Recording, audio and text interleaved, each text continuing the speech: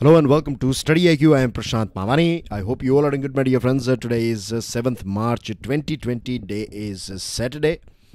And I have a question for you. Name the 5 nations that are part of Indian Ocean Commission. Now, today is Saturday, so we have 4 articles on our table. One is about Yes Bank. This one is about cryptocurrency. This one is about Delhi violence. And the last one is about COVID-19 and monetary policy. Now, before we jump on to these articles, I have a good news for you guys that at present, big holy sale is going on all our pen drive and tablet courses. You are getting flat 70% discount on all our pen drive and Android courses. All information pertaining to it is available on StudyIQ.com. If you have any question, queries, doubts regarding it, you can give us a call on the numbers that you can see on your screen. Keep in mind that 11th March is the last date for this big holy sale. So don't wait for 11th March. Make the most out of it today itself. To download the PDF of today's lecture, you have 2 sources on your screen. Make sure that you share this lecture with other students. Hit the like button if you learned something from today's discussion. And please don't forget to subscribe to our YouTube channel. Now, dear friends, let's talk about Yes Bank. One by one, we got 2 important information from RBI. The first one was that for next 30 days, RBI is going to keep this Yes Bank under moratorium. So basically what it means is RBI has taken over this Yes Bank. The complete control, this remote control of Yes Bank is in the hands of RBI now. This was the first important information pertaining to Yes Bank. Second information that we got yesterday is scheme of reconstruction. Of course, Yes Bank is under RBI's control because as far as financial stability or financial condition of Yes Bank is concerned, it is not in a good health. It is in red. So RBI has announced a draft scheme of reconstruction that entails that SBI, the biggest lender of our country, State Bank of India, is investing capital to acquire 49% stake in the restructured private lender. So SBI is basically going to handle this financial crisis of Yes Bank. It is going to bail out this bank by investing crores and crores. It's going to acquire 49% stake of this Yes Bank, and these experts from SBI will look after this Yes Bank. They will basically sort out the issues that are going on.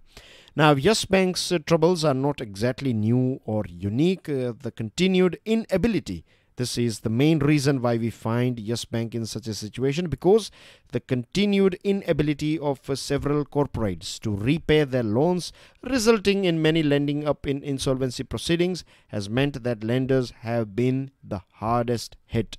What has happened here is big corporate accounts. They took huge amount of money from Yes Bank, but they never paid those money. I'm not saying that all accounts or all borrowers have done this thing, but many of them, they took money, but they never paid back to Yes Bank, and Yes Bank's inability to collect this money is one of the main reasons why Yes Bank is in this situation. On the other side, what we are seeing is that our economy is not doing that great. We are already going through a slowdown. Various different reasons are behind it. We know trade war this trade war between USA and China is one reason. Then drop in demand, internal demand or domestic demand. We saw a big drop. Third thing is this coronavirus. So all these things are going on, and all this because of various different reasons. Our economy is going through a slowdown phase. On the other side, what we are finding is this burden of bad loans, right? We got some good news a few months ago, but now then we find here and there, we find this sort of cases like Yes Bank and other banks. PNB was in news, then this Punjab and Maharashtra Cooperative Bank was in news for similar reasons, and now we have this Yes Bank, right? So it's bad for our economy. This could then be a good opportunity for the RBI to revive its PCA guideposts. Now, the most surprising thing about this whole case is that normally what happens if a bank is not doing that great, right, then RBI will keep that bank under PCA. PCA stands for Prompt Corrective Action. So it's like when RBI will, realize that a bank is not doing that great. So some restrictions will be applied on that bank. For example, you cannot give money anymore, right? All you have to do is, first of all, you have to sort out your current loans. You have to recover some money. You have to collect some money from your borrowers. You cannot lend money, and there are so many restrictions under this PCA, that is prompt corrective action. The name itself, right? Prompt means quick corrective actions. So this Yes Bank was not kept under PCA, but directly it was kept under this moratorium. So why it slipped away from this PCA? This is a big question, and this is also an opportunity for RBI as well to revive its PCA guideposts. If there are any issues with it, then it should be sorted sorted out as soon as possible. The choice of SBI as investor. Now there is one plus point from my point of view. As per this article, it is talking about this paucity of options, like government is not having that many options. Without, means a few days ago, this cabinet decision was out, and government has talked about this amalgamation of public sector banks. So hopefully by 1st April we are going to see so many banks will be amalgamated, and they will be made, we have many banks, government banks, so the main plan is that we should have 4-5 strong big banks rather than having so many banks. So we are going to see some mergers by 1st April. Now SBI is the biggest, right? It's gigantic in size. It's the biggest lender or the biggest bank of our country. So naturally SBI is going to be the first choice. So this is one of the main reason, and you can also see it from this point of view that we don't have that many options. When I say we, I'm talking about government. The other thing that I see is that SBI, the positive side is SBI is experienced as well, because it is big, it is having that many, it has those, you can say, good points of expertise, or expert people are there with SBI, so they can help in solving this Yes Bank issue. And it is important, and it is a good sign as well that RBI took quick action, so this will provide a huge sigh of relief for those investors, those customers who have deposited their money in this Yes Bank. Now, few add-ons, and these add-ons are very important, right? It is basically a research finding from a paper. The title is Bank Quality, Judicial Efficiency and Loan Repayments Delays in Italy. So this research paper says that there is a direct link between banks' health and its borrowers' repayment discipline. I'll give you one example. Just imagine you have a person called Mr. X. Now this Mr. X will borrow money from let's say Y1, Y2 and Y3. These are the 3 banks, right? So he will borrow money from this Mr. X will borrow money from all these 3 banks. Now just imagine that this Y1 is a very weak bank, but these 2 banks they are very healthy. When I say healthy, I'm saying that they're the way they are operating, their money, their people, everything is quite strong. They have a very robust system, but Y1 is weak. So normally, or in most cases, what is observed is that this Mr. X will not pay to Y1 because it is a very weak bank. So borrowers' repayment discipline is dependent on a bank's health, and the carefully crafted study finds that borrowers significant delay payments to banks that have a weak balance sheets. So this is a very interesting finding as well. Philip Bond and Ashok Rai in their 2009 journal as well have said and talked about this borrower run. Borrower run is a situation where a borrower delays repayment in anticipating of default by other borrowers of the bank, and the eventual collapse will be that bank will fall down. So if I have borrowed money from Yes Bank and I know that 5 of you have also borrowed money, so I will wait for one of you to go for a default, then someone else will go, then I will go, so basically borrowers will delay their repayment in anticipation of default. and eventually what will happen is that bank will fall down, so they don't have to pay any money, and they will, they will buy more time by doing this. So this is what borrower run is all about. So the whole assumption here on this borrower run is to make a bank weak. When you are borrowing money from a weak bank, already the bank is going through so many problems. So for the time being, they will chase you, but then bank will be busy and some other stuff, so you can go scot-free. So that's what borrower run is all about. So this takeover of SBI is going to send a very strong message to all those people, all those borrowers who are thinking of creating a borrower run. They should keep this thing in mind, that SBI is a very strong bank and it will take some harsh as well as tough decisions. So that's a good thing for our banking system. Now, making the environment conducive for justice. This article is by retired Supreme Court Judge Madan P. Lokur. He visited a few areas that were affected by this recent riots in Delhi, and he describes them as, he says that it resembles like a battlefield. Can you believe that? It looks very horrid, and it's terrible, but property can eventually be restored.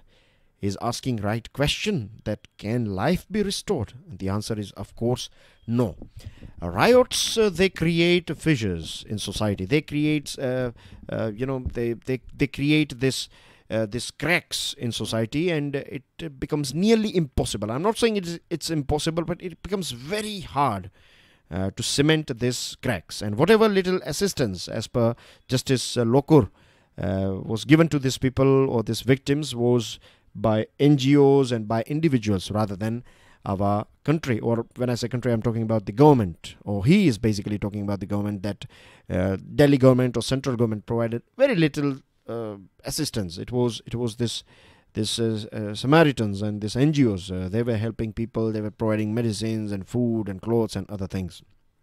Now it's very sad that we have lost somewhere around 51 or some people in this riot, and I'm not just talking about citizens. Of course, we have lost some security personnel as well, and this is sad for every one of us. It is definitely very difficult for all those families who have lost their family members, of course, and God bless them. But it's very difficult for us as well, because it's not just about CAA, it's not just about who is right and wrong, it's about our country as well. It is sending, this whole incident is sending a very wrong signal about our country, right? There are so many parliaments around the world, there are so many politicians around the world, they are talking about our situation. They are talking about the conditions of Muslims in our country, and what they are talking about is not, I would say,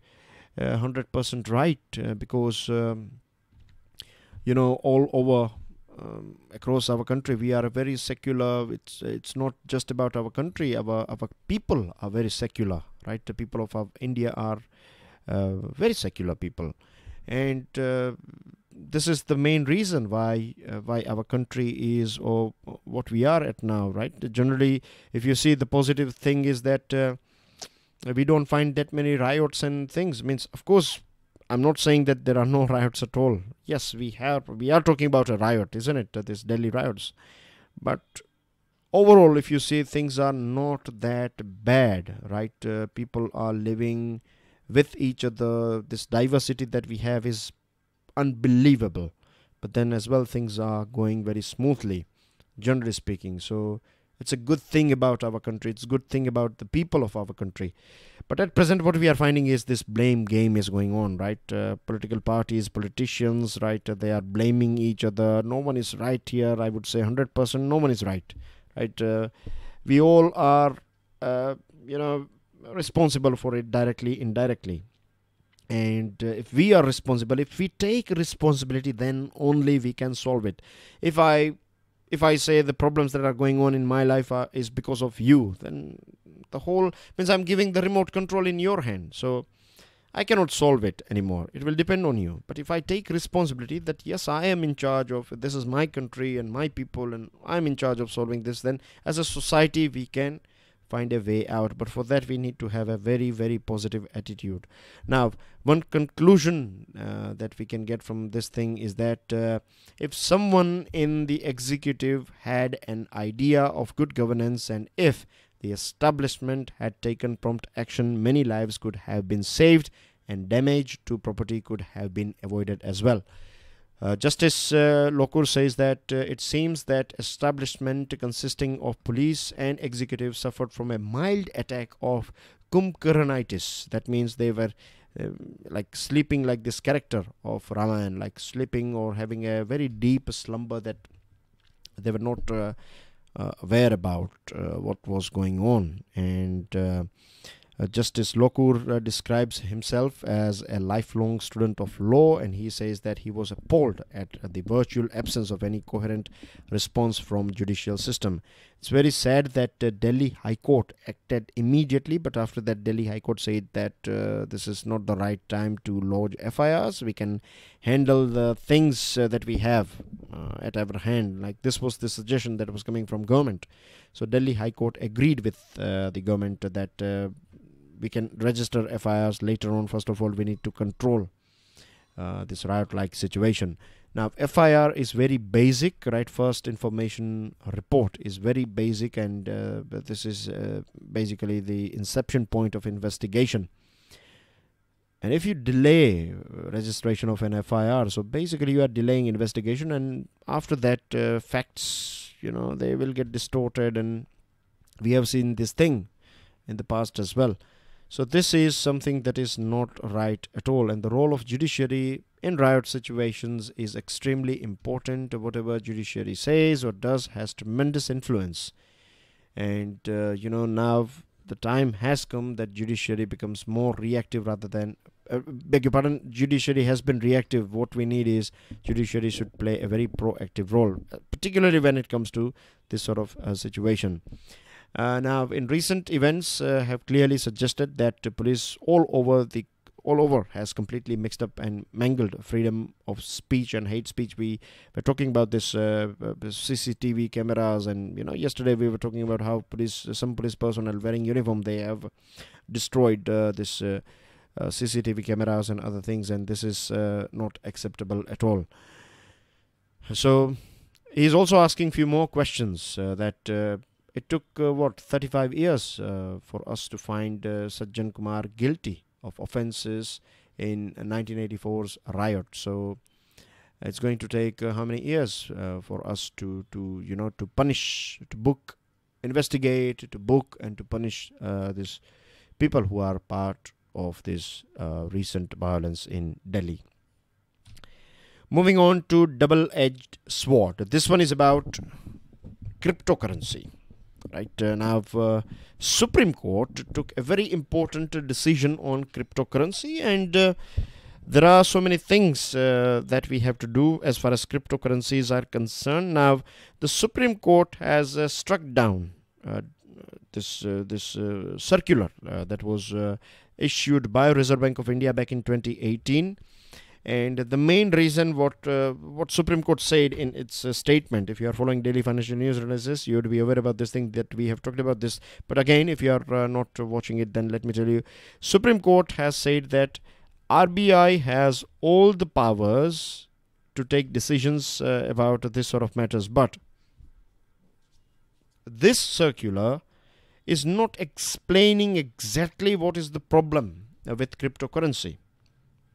And this is the main reason why why Supreme Court has struck down this circular, that those people who are in this business of cryptocurrency, they basically claimed this thing that we have this Article 19(1)(g) of our Constitution that gives you this right, entrepreneurial right to operate a business. So you have all the right to do business in our country as far as that business is legal. You cannot claim that, or you cannot argue that you want to sell drugs and heroin and cocaine, right? This is something that is not acceptable. This is illegal as well, and it's not a legit business.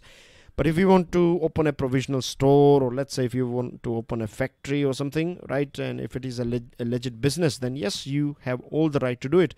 So this cryptocurrency businesses, right, or the promoters or this firms, they said that it's quite strange, and it looks strange as well, that cryptocurrency is not illegal, but you cannot deal with it, or you cannot do business using cryptocurrency. So this is contradictory. Like, we can say that you cannot, means water is not illegal, but you cannot drink it. It's like that. So this is the main reason why Supreme Court has rejected this circular. So after all, despite ministerial committee recommendations, warnings by institutions such as the RBI about the problematic nature of their payment and exchange methods, the use of virtual currency or cryptocurrency over the internet continues to remain legal in our country, right? And the immediate effect of this RBI circular was to choke the agencies, because RBI said to the banks that you cannot support, or you cannot trade with cryptocurrencies, or cannot support these businesses that are dealing with cryptocurrency. So that was the main plan, but now Supreme Court has rejected it. And after a decade or so of deployment and use, the pros and cons of cryptocurrencies are now well known. We know it very well, right? Cryptocurrency is not a new thing, and it has been in news in the past as well. So we know the pros, we know the cons, we know the positives and negatives of cryptocurrency. And cryptocurrency are quite robust. They are a bit positive when it comes to remittance. If you want to transfer money from one place to another, then they are very quick. But there are some negative things as well, like because it uses this blockchain algorithm, so it's difficult to trace. Secrecy is there, and it can challenge the currency of your country, right? So that is a negative point. Then it can be used for money laundering, for supporting terrorism. These are the negative things that can happen. But there are ways as well to solve it. And the Supreme Court's decision does not mean a stamp of approval, right? Supreme Court, this is the main reason why I explained to you that Supreme Court said and asked this question, that cryptocurrency is legal, but dealing with it was not allowed. So this is something that is not acceptable. So now it is on the government, on RBI, right? The government should empower RBI so that RBI can regulate this cryptocurrency when it comes to making payments, or for any other purpose. If you want to use cryptocurrency, and because it is legal as well as Supreme Court has removed this ban, so now government and RBI and stakeholders should work together, and they should come out with rules and regulations so that we can make it a bit more secure, right? And they are not safe. Don't invest. I'm not saying that don't invest, but I would say that if you are having extra money, if you are financially secure, and if your stomach for extra risk is there, then only you should invest in this sort of currencies, because it has seen its ups and downs, this cryptocurrency. So be very careful if you are investing or thinking to invest in it. It's legal. It has always been legal, right? But ups and downs are quite extreme. And cryptocurrency can also be used to challenge this American tool. America has always used this dollar, as a weapon, as a tool, when it comes to sanctions, or when it comes to creating disruption. So this sort of cryptocurrency can work as a defense system against this American ability to weaponize the dollar. But for that we need global teamwork. Moving on to next item, monetary policy can't combat the COVID-19 impact. Now, Federal Reserve, that is the apex bank of USA, it has chopped 50 bips or basis points of repo rate, and this is to support economy during this tough time of coronavirus. Because of coronavirus, we know that there has been a disruption in supply chain, and things are not going that well as far as global economy is concerned. We can see, the World Bank and OECD, they have also said that it's going to impact global economy, global growth, this coronavirus, and its effect is going to create disruption in global economy. So to support America as well as global economy, Federal Bank has decided to cut down interest rate. Now, United Nations Conference on Trade and Development says or estimates that it's going to create $50 billion loss in global import-export or global export. And if you compare it with 2018's total export merchandise, it was 19.48 trillion. This is global. World merchandise export was $19.48 trillion. So it's a very small, 50 billion is a small, tiny amount, but this is just the starting or the beginning, right? It can get bigger. So it's better to prepare ourselves, as well as, when I say ourselves, I mean to say individual countries as well as global platforms. They have to prepare themselves. Monetary policy cannot fight virus, but we can at least mitigate the damage that will be created by this virus. And that's everything in today's discussion, dear friends. You can see some news items on your screen. You can see a lady as well. So can you give me the name of this lady, as well as with which profession she is associated with? Stick your answer in the comment section. You have some news items. Police should also go after leaders spewing hate. Number of COVID-19 cases mounts to 31. State has failed to do its job, has been said by Supreme Court. India joins Indian Ocean Commission as observer. ED, that is Enforcement Directorate, questions Rana Kapoor, associated with Yes Bank. Pulwama attack case, NIA arrests 2 more and 27 dead in Kabul attack. ISIS claims responsibility. So that's everything in today's discussion, dear friends. And I will see you with daily financial news analysis today. As far as Hindu analysis are concerned, I will see you early morning on Monday now. Sunday is a day off for this analysis, and I was not doing that well yesterday. Means now I'm okay, so I'm a bit late today as well, but bear with me. Hopefully by Monday things will be all right. By Monday before 9 I will bring out this English version for you guys. Hindi will be before 8 a.m. And that's everything. So thank you very much for your love and support. God bless you all. Jai Hind.